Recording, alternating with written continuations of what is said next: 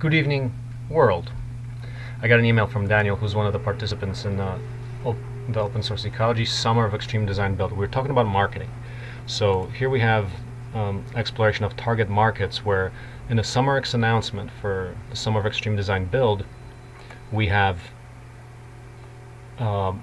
pretty much identification of target markets, which I wrote, which is, for example, if you are people considering a career change towards a meaningful area of endeavor, that's definitely a target audience. College students looking for applied hands-on skills and learning to balance their curriculum. Well, yeah, I wish I got that practical training in my college. Teachers who want to expand the open source microfactory, expand to the open source microfactory in their curriculum, so naturally. And then competitive students looking to pad their college applications while simultaneously exploring a mind-opening experience. So Daniel says, if one or more of these are important target audiences, these benefits need to be expanded in detail so that the reader can connect the dots and see the inherent benefits of the program. Okay, so I'm asking Daniel to expand on that, and Daniel asked me for me to talk freely about what the target markets mean. So let me expand a little bit on this.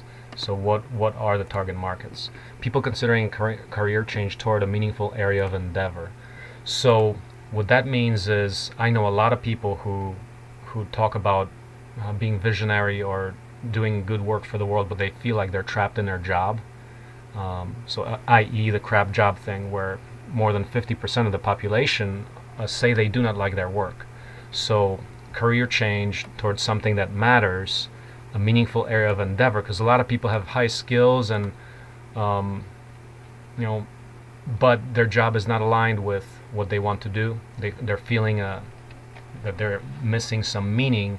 So that kind of target audience we really want to reach out to, because here we're saying, okay, there's job opportunities at the end. Start your microfactory, start producing cordless drills, teach with us in the open source microfactory STEAM camps, run the learn enough to be an instructor or to actually either replicate the STEAM camp or the entire Summer of Extreme Design Build. Imagine after the STEAM camps, we have now, which are run in multiple locations, running multiple locations of the Summer of Extreme Design Build. So that means real physical event, budgets of over $100,000 in materials and time, and many people contributing to that. So it's a real excellent opportunity, but you have to be entrepreneurial to do that. But that is a little career change if you want something with meaning. But if you want to be doing the summers where you're doing open collaborative development for your job, that's it. That's the first point. People considering career change towards a meaningful area of endeavor. So out of the cubicle into the real world. Second, college students looking for applied hands-on skills learning to balance their curriculum. Well, the farther I went in my PhD, in my schooling, the more useless I felt. I talked about it in my TED Talk. I think the skills learning in schools, even though a lot of schools are waking up, they're going into, now you want to be collaborative, you want to be global in your outset, have multiple skill sets, so you're high value, learning to deal with complexity. But thing that's missing definitely in schools is a lot of the applied hands-on skills. So if you're a student who's just studying theoretical knowledge, this is about real applied knowledge to changing the world around you in a tangible way. So what's a good example of that? For me, let me give you my example. During my college years, I studied everything I could get my hands on in terms of permaculture, sustainable design, this and that. And then I got out to factory farm right here, and I discovered I was useless, just like I said about my college. Basically, the first learning was I couldn't do any agriculture. It was hard. The weeds kill your operation. The tractors broke down. Practical skills as far as that, I was simply not ready. I read all the books. I thought I could do everything, and then I found the reality. Namely that things are complex in real life, and they don't work like you think. So that's the applied hands-on skills that people need to get to be really valuable and change the world around them.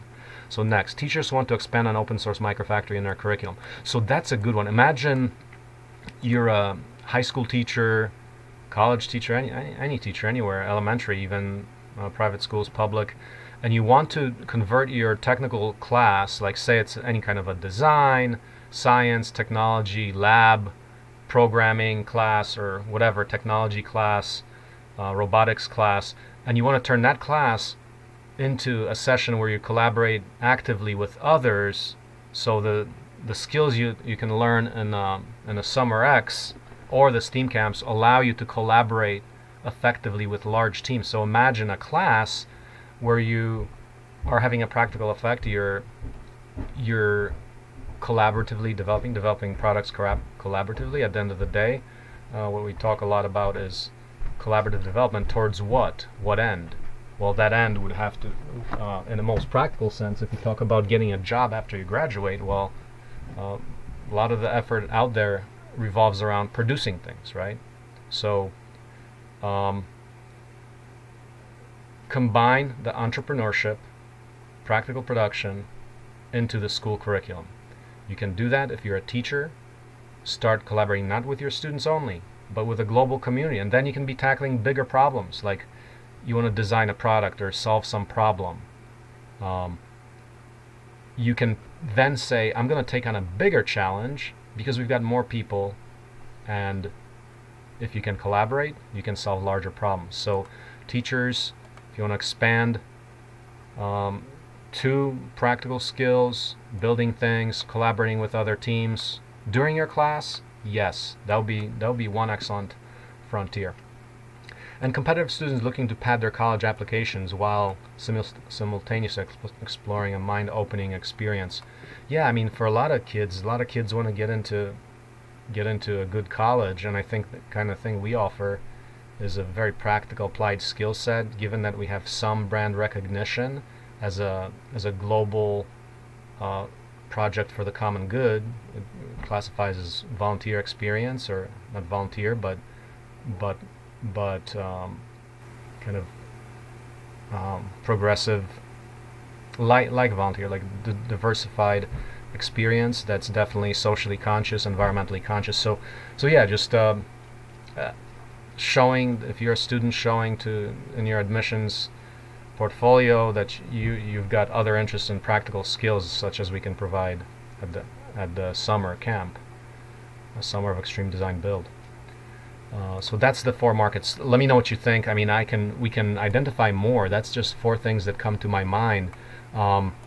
Definitely the thing that's missing here is entrepreneurs who want to solve pressing issues by collaborating, by working together.